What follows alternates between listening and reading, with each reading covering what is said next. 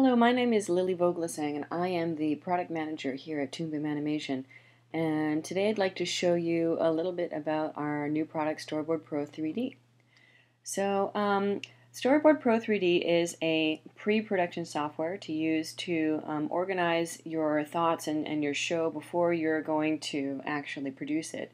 So let's start out by going over here to the vertical view. And as you can see, the interface here in Storyboard Pro is fully customizable. I can move things around, I can take windows and pop them off and redock them and rearrange them, which is really nice to get your workspace working the way that you are comfortable with it working. Now, the first thing that we do when we start up a storyboarding project is we'd like to load in a script here. And as you can see, we do support Final Draft if you're using Final Draft for script writing. But in this case, I'm just going to go ahead and import something that is a text file. And that way I can go ahead and do something a little bit easier here for you guys.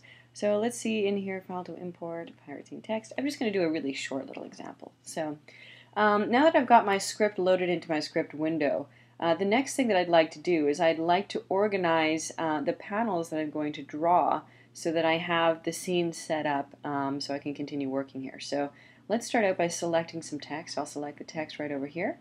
And this is going to be an action note for my first panel.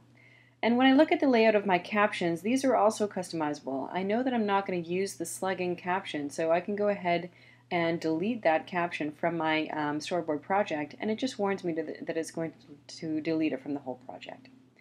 Now that I've got my first panel sort of laid out how I want to, I might want to just do a thumbnail sketch right here in that panel so that I can go ahead and flush it out in the other view. And I like to do my thumbnail over here because it restricts the area that I can draw into a nice small area.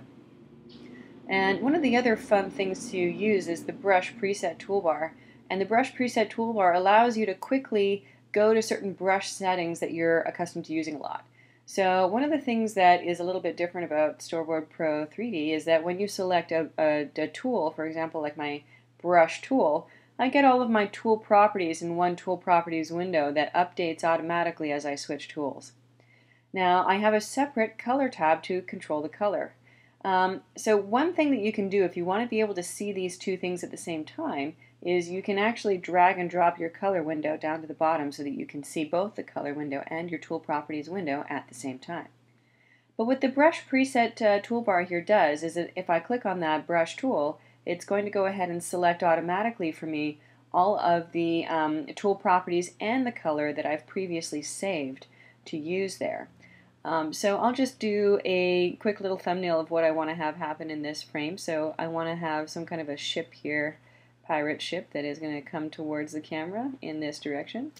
And you don't have to be super detailed about what you're doing because you're going to go ahead and flush it out in the other view. So this is just a really quick view here to get a layout of what I want that panel to look like. Now that I've got this panel done, I probably want to go back to my storyboarding window, and I can hide or get rid of my color window just by clicking down there to minimize that window. And I can go ahead and look at my next panel. So it looks like I want to add a new scene here, and you want to change scenes every time you change camera angles.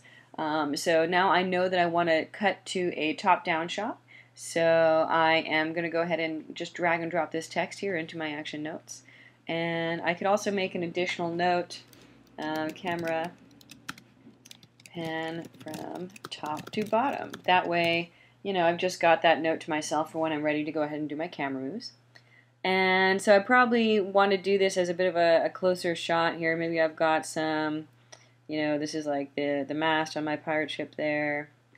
And then I've got my deck of my pirate ship. And then I probably have a person that's going to be standing on my deck there. And so that's the basic layout for what I want to do on this panel.